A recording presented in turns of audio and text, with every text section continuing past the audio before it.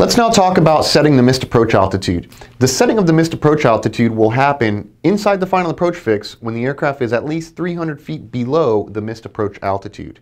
Now, you heard that right, 300 feet below the missed approach altitude. We're going to overlay the maneuver section of the QRH right here on the screen so you can see where this is illustrated within the manual. And once more, let's make sense of this setting of the missed approach altitude 300 feet below the missed approach altitude.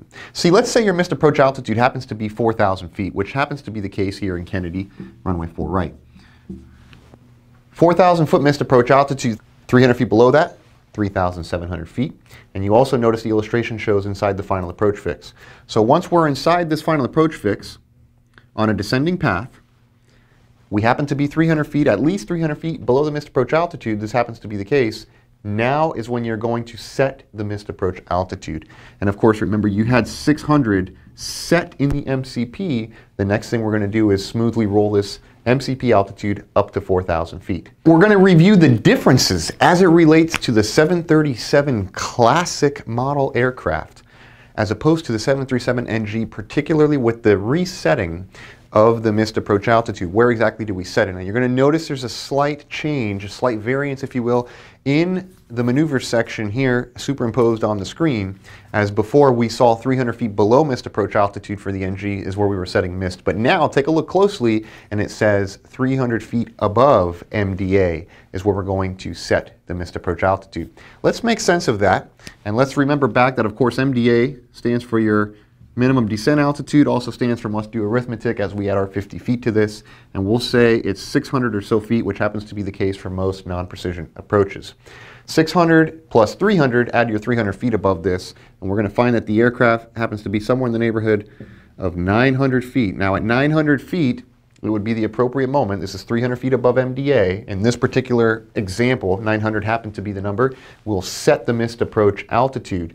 And one thing you need to be aware of when you do this is that, remember this triple column FMA, you happen to have your Vnav path engaged. We'll keep in mind that now when we set the missed approach altitude only in the classic variant of the 737 in this model, Vnav path will indeed be disengaged, and you will end up with control wheel steering pitch. That's right, CWSP. So for the last 300 feet or so of this approach, you will be flying in CWSP.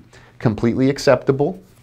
There is a mention of this in your flight crew training manual where it actually allows us to do this. You just need to be mindful of this and understand that control wheel steering, a reversion into CWSP, does not warrant a go-around simply because the system logic is reacting exactly as designed. So remember, in the 737 Classic, the setting of the missed approach altitude will be 300 feet above MDA.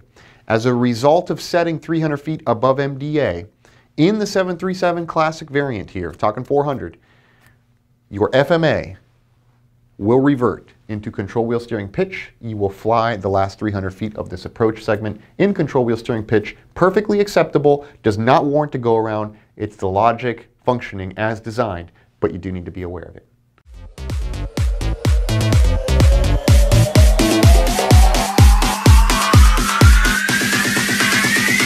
3, 2, 1.